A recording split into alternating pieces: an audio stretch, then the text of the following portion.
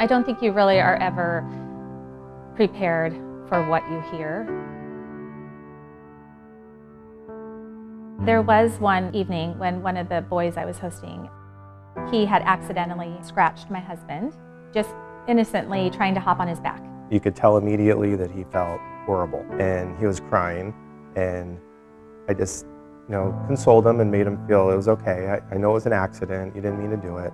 And he took my hands and he started trying to make me punch him. And my husband's like, no, I'm not mad at you. I'm not gonna hit you. The boy said, well, my dad used to punch me and I would have bloody noses.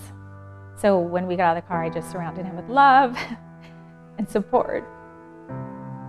And I remember when he was going to bed, it was a hard night for him to go to bed because it triggered a lot of his abuse. Just that moment kind of opened my eyes to the bigger picture and what's going on maybe in some of these kids' homes. Any kind of positive influence we can make was really what made this program special.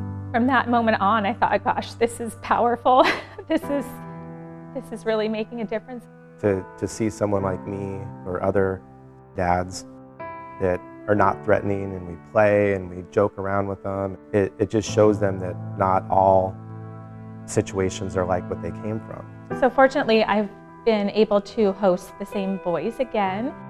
The same family, I've hosted their younger sibling, and time has made such a difference, and the program has made all the difference in the world.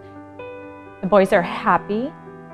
They still have, they're working through their issues, but they feel loved, they feel supported.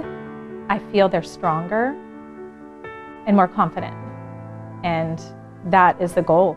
And this was a success for the family, and I'm grateful for that experience. Just watching not only the amount of people needed, but what you actually mean to them when they come into your house. Teach me a little bit about what's right and wrong. And I don't think they have that at their house. It's so impactful. The amount of people who don't know about it, I can only imagine when people start hearing more and more about it, how much more we'll be able to provide for children. People ask us all the time, who's this little guy you have with you? And, it gives you an opportunity to explain.